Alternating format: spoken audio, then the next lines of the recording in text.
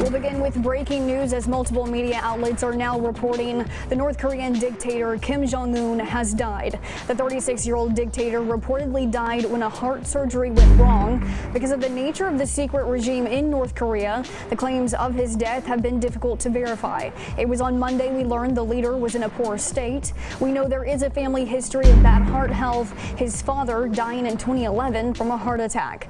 It is unclear who will now take over for North Korea.